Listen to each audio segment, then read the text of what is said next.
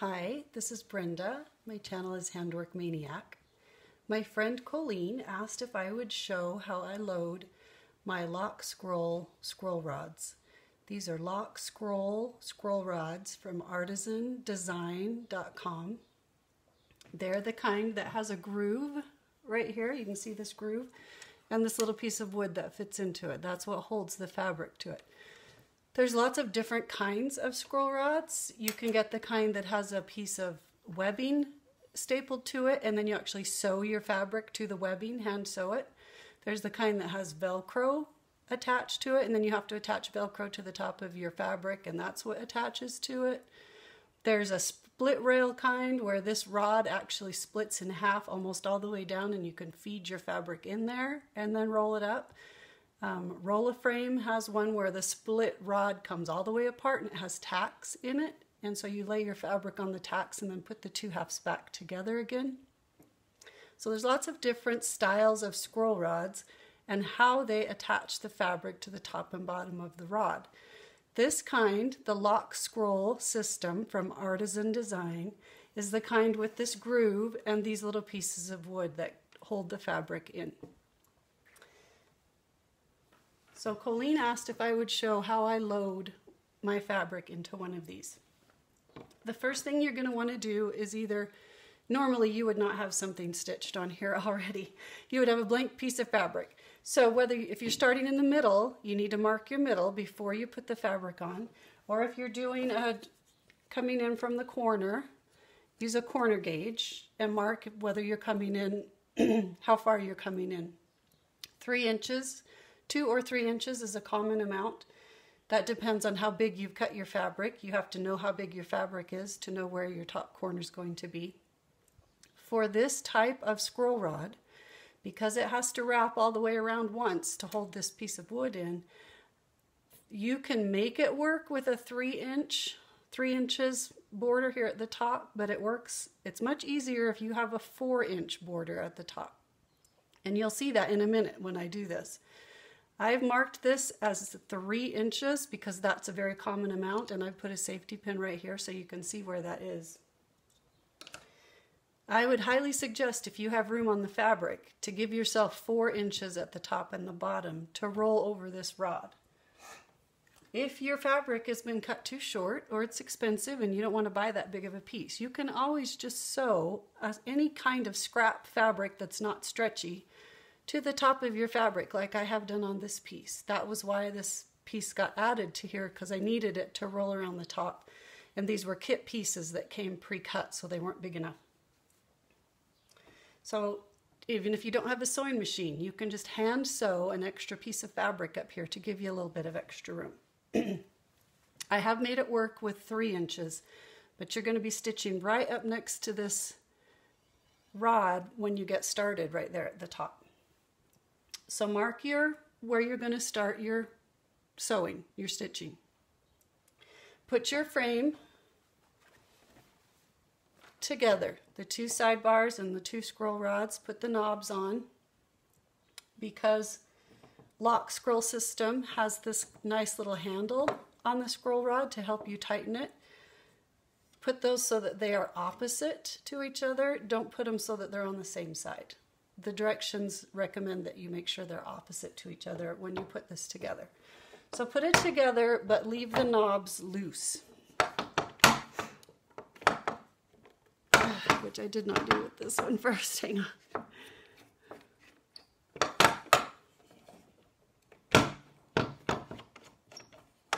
Because we're going to be rolling those scroll rods, so they need to be loose. Okay, so rotate this top one so that the groove is on the top. Take your fabric. Oh, that's the other thing. Because these Lockscroll scroll rods have this nice little handle right here for you to tighten it, these scroll rods are actually 18 inches long. From the sidebar to the sidebar is 18 inches. And when you purchase this on the Artisan Design website, this is an 18-inch set of scroll rods. But right on the website, right next to where you're clicking purchase, where it has the description, it will remind you that the fabric area on this scroll rod is 2 inches less. This groove that your fabric has to feed through, because of this handle on this side and this on this side and the groove ends right here, the groove is only 16 inches. So even though these are 18-inch scroll rods, you're not going to be able to put anything on here that is wider than 16 inches. That's your maximum width of fabric you can put in here. So make sure you know that if you're ordering scroll rods for a specific project, make sure you order them big enough. If they're too big, that's okay. It makes it heavier and bulkier than it needs to be, a little more awkward, but you can do that. It just means that if you're going to use the Velcro side straps that I'll show you in a minute, they would need to be long enough to make it to however far it is into the fabric. If you're not using those, then it doesn't matter if you have a big gap between your fabric and your sidebars. All right, so center your fabric in that groove. Make sure it's kind of centered in the groove. Feed it underneath. Bring it over the top. Make sure it's centered in the groove. And then put this little piece of wood in and push it down in. Now your piece of fabric that's sticking up right here is not even. I know this isn't a great camera angle, but trust me, it's not. So you can kind of hold the stick in but pull on the fabric either from the back to pull it back down and make it shorter. Or if you pull it too much and then it's too short, you can pull it back up a little bit. This part's a little fiddly, but I recommend that you take the time to make sure it's straight with the grain. If the top of your fabric was cut crooked, you need to make this straight to the grain of the fabric, not to the top. But if it was cut straight with the grain, then you can just use the top as your guide. So get it in there till it's even.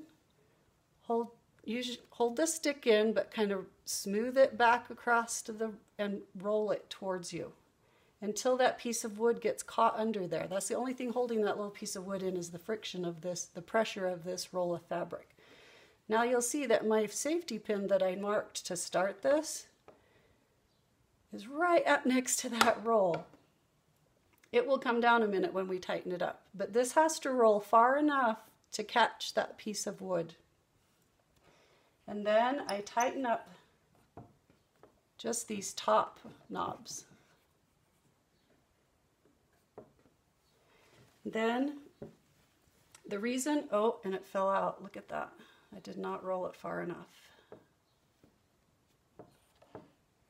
I'm gonna roll it just a little bit further for now. The reason you roll the fabric underneath the rod is because this right here will, if you brush against something dusty, it's going to get dirt on it. It gets touched a lot. It gets some wear and tear. You always want this to be the back of your fabric, not the front of your fabric. Okay, and then to put the bottom in, rotate your bottom one so the groove's up. Do the same thing. Bring it underneath and then over the top. Center it in your groove. Put your little piece of wood in.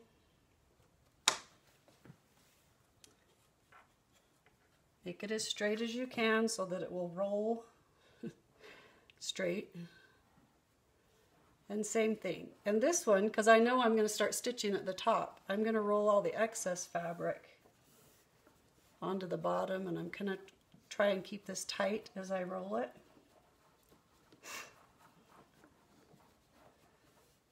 It's going to be loose, but do your best to kind of roll it tightly. This was a really long, skinny piece. That's why it has so much extra fabric at the bottom.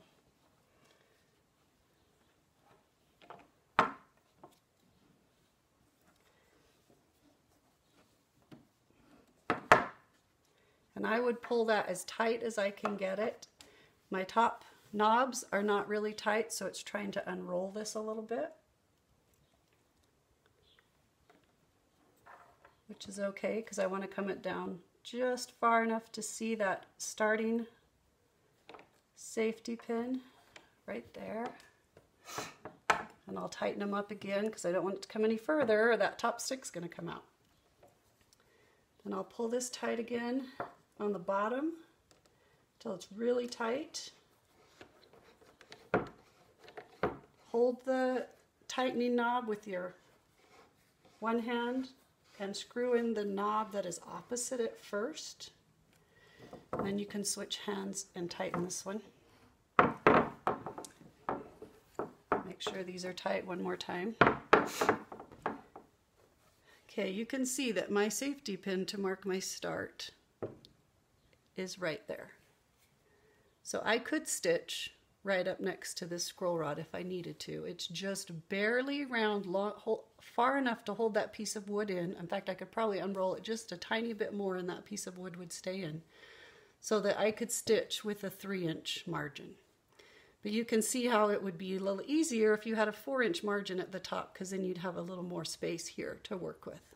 But you can make it work with the 3-inch. If you roll that down, of course I'll do that, and then this will loosen up a little bit for some reason, and that stick will pop out on me occasionally as I'm trying. I try and get that top done as quickly as possible so that I can roll it just a little bit further.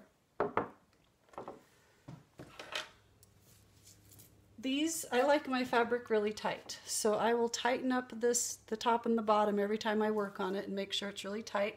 You should probably loosen it when you're not working on it a little bit, give it a little bit of slack so you don't warp these bars.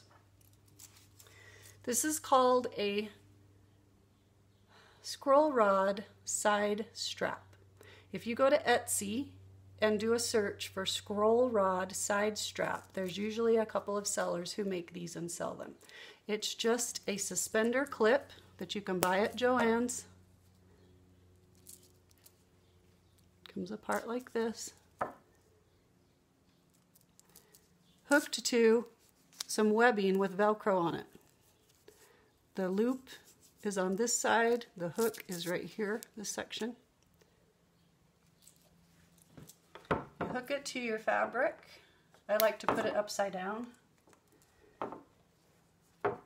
And you feed this over the sidebar, back through the, see if I can get where you can see it, back through the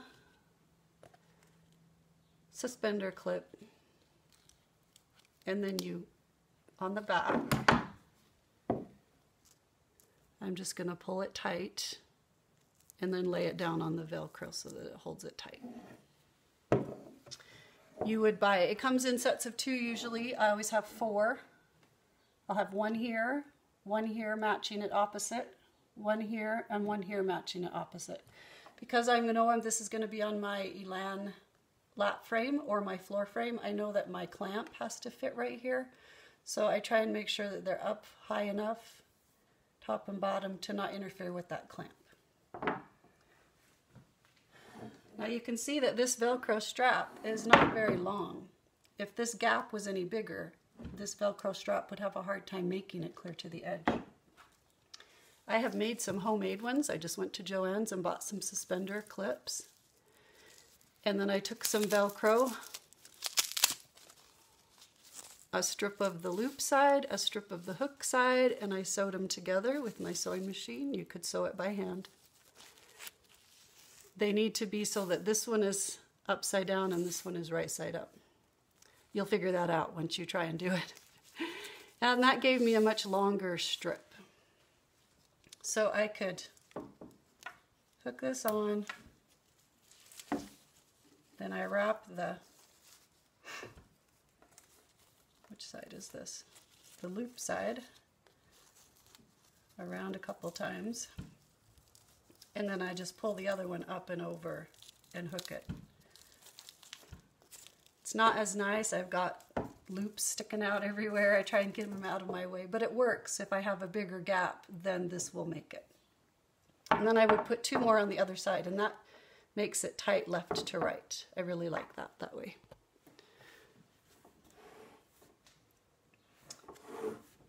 And I hope that is everything.